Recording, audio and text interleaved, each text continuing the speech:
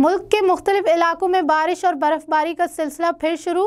राब्ता सड़कें बंद, छतें गिरने से 2 अफराद जाँ बहक, 4 जख्मी, जबकि लेस्को के 39 फीडर्स ट्रप कर गए। बारिश और बर्फबारी का सिलसिला दोबारा शुरू होने से सर्दी की शिद्दत में इजाफा मजीद हो गया। लाहौर, इस्लामाबाद समेत मुल्क के मुख्तलिफ शहरों में बारिश का सिलसिला वक्फे से जारी है, जबकि बालाई इलाकों के पहाड़ बर्फ से ढक गए। पंजाब में सर्द हवाओं के साथ साथ हल्की बारिश ने मौसम मजीद सर्द कर दिया। आजाद कश्मीर में भी बादल बरस पड़े। वादी ग्रीस, मलका हिसार, मरी भी बर्फबारी का सिलसिला फिर शुरू हो गया। गलियात में मंगल को मजीद 1 फुट बर्फबारी से निजाम जिंदगी मफलूज हो गया। मेन मरी नथिया गली रोड और लिंक रोड भी बंद हो गए। मरी एक्सप्रेस वे पर बर्फबारी से मरकजी शाहराह ने सफेद चादर ओढ़ ली। मोटरवे पुलिस ने भारी मशीनरी के जरिए बर्फ हटाकर शाहराह को सियाहों की आमदोरफ्त के लिए यकीनी बनाया। वादी शौंठर, वादी जागरा और वादी लीपा में शदीद बर्फबारी से राब्ता सड़कें बंद हो गयी। हर खबर से अपडेट रहने के लिए खबरों सियासी या मुल्क के बहरान की